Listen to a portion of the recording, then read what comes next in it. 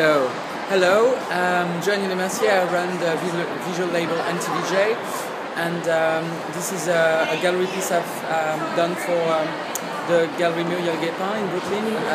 There's a show running from now until the 15th of April, and this piece is included. We're here at Scope, and I'm presenting this piece. It's a projection on a flat print, and I like working with light and shadows and play with the audience perception and try to mess a little bit with the depth and perception of things generally, and I kind of play with perception of reality.